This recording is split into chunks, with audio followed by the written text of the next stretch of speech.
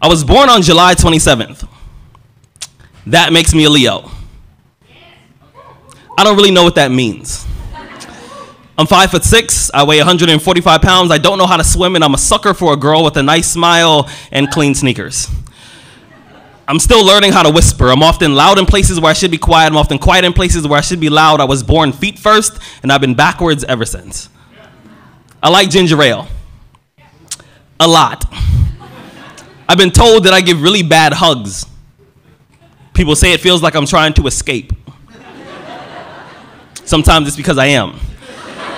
Secretly, I get really nervous every time someone gets close enough to hear me breathe.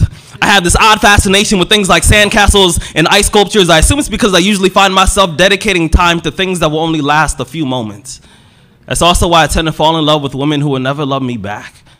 I know it sounds crazy, but it's actually much easier than it seems, and to be honest, I think it's safer that way. See, relationships, they often remind me that I'm not afraid of heights or falling, but I'm scared of what's gonna happen the moment that my body hits the ground. I'm clumsy. Yesterday, I tripped over my self-esteem. I landed on my pride, and it shattered like an iPhone with a broken face. Now, I can't even tell who's trying to give me a compliment. I've never been in the military, but I have this purple heart. I got it from beating myself up over things I can't fix.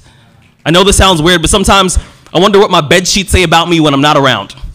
I wonder what the curtains would do if they found out about all the things I've done behind their backs. I've got a hamper that's overflowing with really, really loud mistakes and a graveyard in my closet. I'm afraid that if I let you see my skeletons, you'll grind my bones into powder and get high on my fault lines. Hi. My name is Rudy. I enjoy frozen yogurt, people watching, and laughing for absolutely no reason at all. But I don't allow myself to cry as often as I need to.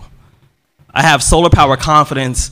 I have a battery-operated smile. My hobbies include editing my life story, hiding behind metaphors, and trying to convince my shadow that I'm someone worth following.